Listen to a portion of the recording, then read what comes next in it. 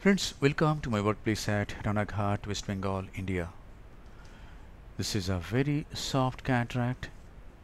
Let us observe this surgery. This is the main incision with a 2.8 mm steel keratom on the posterior aspect of the limbus. This is a side port on the left side of the main incision about 3 clock hours away. An air bubble is injected to fill up the anterior chamber. Beneath this air bubble, trypan blue dye is applied over the anterior capsule. This is for demonstration of the rhexis. In such cases, without using dye, we can do rhexis. The dye is washed out, and now 2% HPMC is injected into the anterior chamber, and now is the time to do capsulorhexis. I am going to do the rhexis with this Utrata forceps. A flap is raised by the Utrata itself. The flap is held like this, and it is guided anti-clockwise. In this case, my plan is to do an oval rhexis. And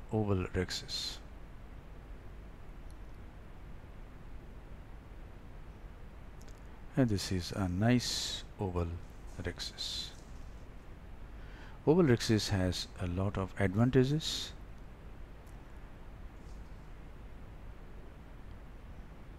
And now this is the hydrodissection and hydrodelineation. My plan is to use the carousel technique in this case, so I did a nice hydrodelineation. And now the nucleus epinucleus complex is rotated nicely. Since my plan is carousel technique in this case, to employ the carousel technique, nuclear rotation should be very good. And now is the time to introduce the tip of the Phaconeedle. Since this is a soft cataract, the exposed part of the Phaconeedle is just this much. In harder cataracts, it should be more. And now, after removing the air bubble, some superficial cortical lens matter is removed. And now again the nucleus is rotated clockwise and then anti-clockwise several times. And now the tip of the Phaconeedle is placed here at 3 o'clock, and high vacuum and high flow is applied. Little bit of ultrasonic energy is used in between, and the nuclear mass rotates and gets vanished. The epinucleus is removed, and that's it. So in soft cataracts, where holding of the nucleus is not possible, this is a good technique, fast technique. You have seen that I came to the central part of the anterior chamber just after 1 or 2 rotations. Since we have only one side port in this case, I am using this 23G Simcoe.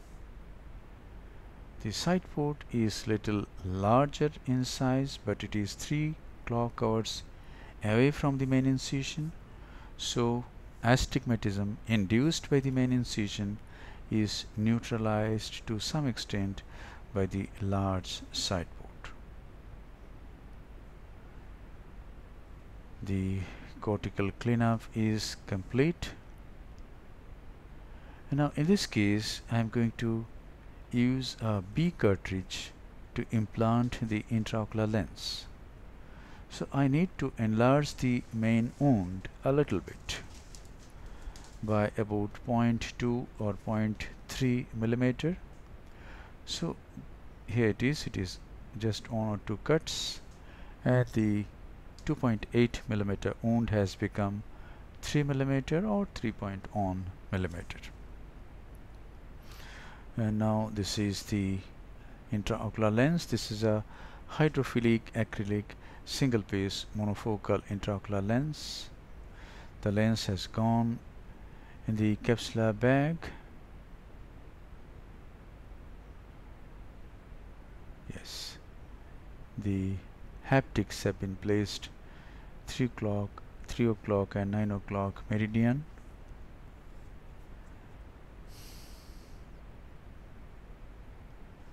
And now this is a bit of moxie.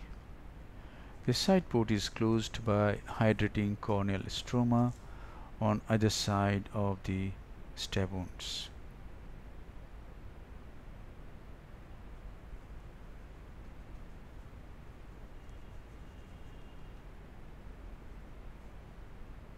And now this is the final lavage of the anterior chamber as well as the capsular bag. The antechamber should be very nicely formed.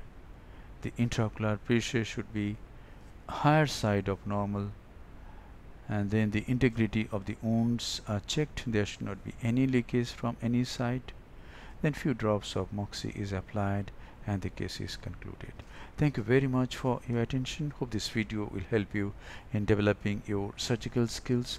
Be a great surgeon and serve your patients with love, respect, empathy and great surgical competence.